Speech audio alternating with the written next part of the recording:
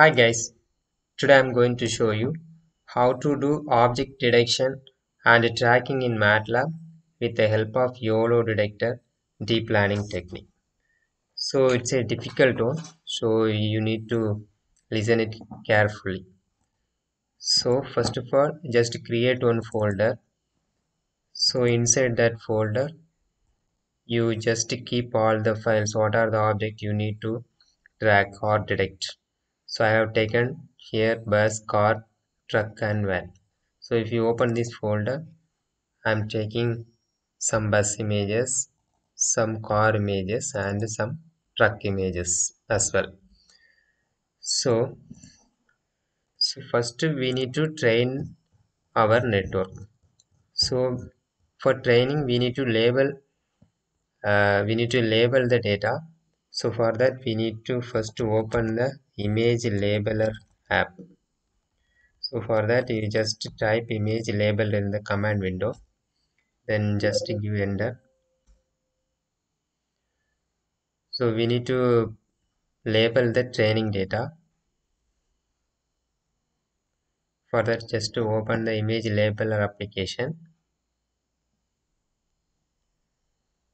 then give the label name object, then go to import and import the data. Go to object detector, vehicle detect, full data, car. Like this you can select and you can load the data. So it is now loading here.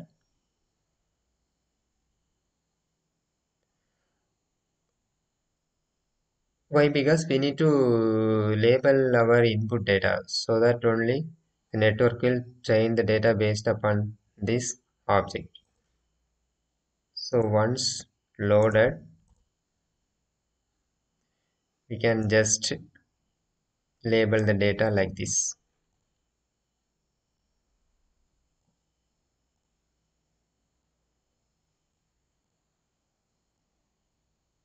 We can take any kind of this one car data. Likewise, we need to do it for all the remaining object as well, like bus, van, and truck also. So once you labeled, then you go to export, then to workspace.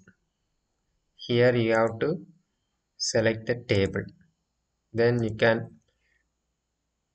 give your own name. Here I am putting AAA. Then give OK. So automatically, so already exists showing that. So we have to use another variable to workspace WA table. Okay. So all the labeled information is now transferred to the workspace. So once transferred, we need to save the data. So save of, take one variable a1 dot mat comma wa. So wa is our that labeled information, and a11 is our output data mat file. So automatically the file has been stored here, a11 dot. This is the labeled data.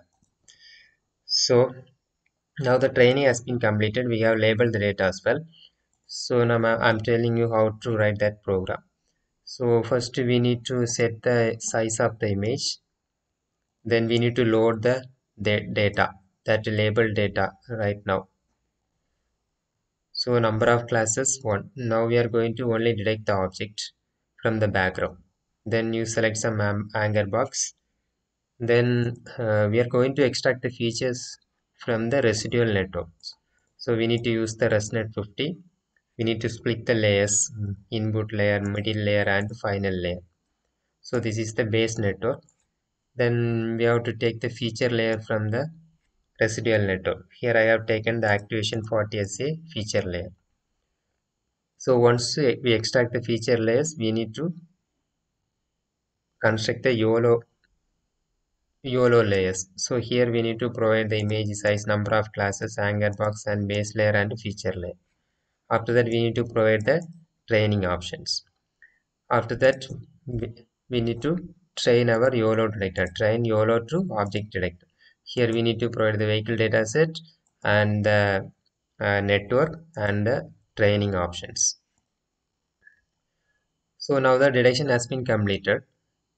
Here the line number 56, the training will go on. And now the training, once the training is completed, we can check our input with the detector, whether it is detecting or not. So after that, we need to classify our output. So because for detecting, we have only the taken the object only. Here we are not specifying the any classes. So separately we are doing the classification here. So for that, for classification, I have taken 5 classes: bus, car, truck, and van. So just to feeding that particular location, then dataset files, data store, we are just reading all those datas. Then again we are creating a residual network for classification. Initially we used testnet for detection, so it's only detecting the object. Once the object has been detected, we are going to classify whether it is bus or car or van or truck, like that. So for classification also we have taken the residual network here. So once the network design, again we need to train this network with the help of train network. Here we are providing the train data, layer graph, and options. So once you trained, we can save that particular training variable, then we can load it. Because it is taking too much time, that's why I already trained and saved the data in the name of new train.mat. So this is the trained output. So just I am loading that data. After that, we are providing our input. Here we are going to give a video data to track the object. So we use the video reader here. Then we are saving our data output in a particular file.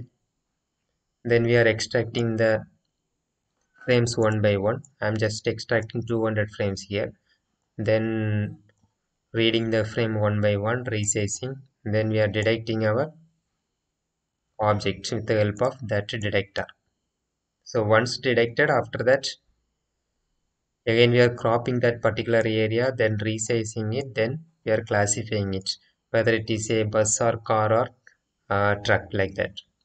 So once the output is car, the label will be 1, truck means label will be 2, that bus means predict will be 3, like that. So 4 classes we have taken. If nothing detected means we have taken as a none. Then we are just inserting that object annotation in the form of rectangular, then the positions, then the class, then writing the video. Once the video has been written, again we are still loading that video and just displaying our output. Finally, we are comparing with the ground truth and finding the true positive, true negative. Based upon that, finally we are calculating the accuracy, sensitivity, specificity. So this is the full program. Now I am going to run the program. Now we can understand that how it's working. First, the layer has been constructed. You can see the command window here. Once it's completed, it's going for training. Here I am not doing any training. Already I have trained and I have just loaded that data. Otherwise it will take more time to training the data, because here I have commanded this line in detector line number 56. So now it's asking to give the data. Here I am giving the test3.mb4. You can see in the left side test3.mb4. Once you give the data, it is taking the frames one by one, then deducting. Now we can see it here. So I is the number of frames. This is the corresponding labels. The frames has whether car or van or like that.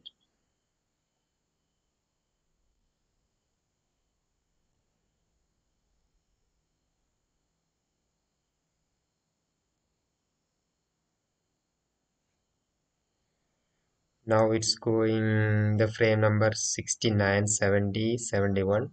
I have given the number of frames here. I have given us 200. So it's going up to 200. So we have to wait for a little time for processing each and every frame.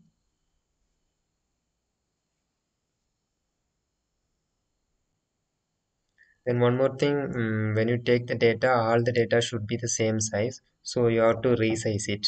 For that only I have used the augmentation. Augmentation I used for resizing the data and uh, creating a more number of samples so that we can get the better accuracy if we provide the more samples. And the YOLO is the best detector. YOLO V2, V3, V5, everything. It is a well-known detector. Nowadays, people are used to detection for object detection and tracking. They used this YOLO only. It's a powerful detector. So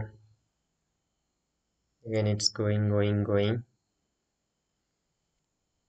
180, 184, 85 like that. Once 200 is completed, because I have given only 200 frames to detect those objects. 196, 197, yeah, completed. Now it's going to display the results. Yeah, the results came. So now we can see that these are the car, this is the van, this is the bus, this is the van, car, bus. Yeah, actually almost it's detecting well, but some misclassification also is there. So we need to provide better training. So here we are getting the accuracy of nearly 0.75 because we used to only less data only. So I'm now again I am running one more data.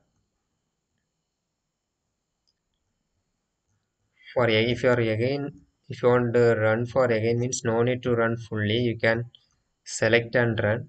So you can select from the 197 to 398. Then give the evaluate selection. Just 1.mb4. So here this is the video. Again it will go up to 200.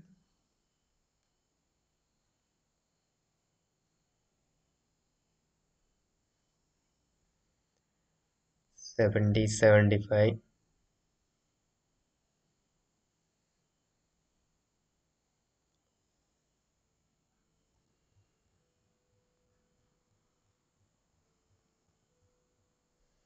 So this detector not only for detecting the vehicles, we can use it for detecting any kind of objects. But the training is very important. We need to carefully handle the training. Oh yeah, you can the backside view also it's detecting. The car is detecting here. Not only from the front view, can detecting the car from the backside view also, as well as in the in the time of occlusion also it's detecting because it's a powerful one. So we need to be careful about the training and labeling. So if you provide the better training and labeling data means automatically it detects. Now we are getting the accuracy nearly 100%, nearly 99 something. The precision as well. So again, one more data I'm trying, same vehicle only. Now I'm going to give one test dot mb4.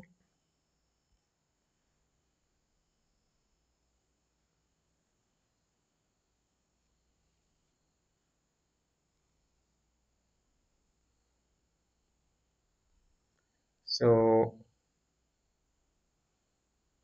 we can use the same system for person detection, face detection, human tracking, other kind of what to say train tracking, or there's animal tracking. So everything we can use the same system, YOLO system. We can use we can see the results. Actually, this video taken from a traffic, so it's a car. So when you there is no vehicle means you can see the output here as a none. Nothing will be coming. So we can get the result as none. That's why I run this video as well. Yeah. Now nothing is coming means automatically we can get the output as none. The vehicle comes means automatically detecting the vehicle and tracking and labeling it as whether which one is good or bad. Now we are getting the precision is 98.5646. So it is simple one only, but you have to be careful. Just I am dragging all the program once again so that you can type it and you can try to run it there.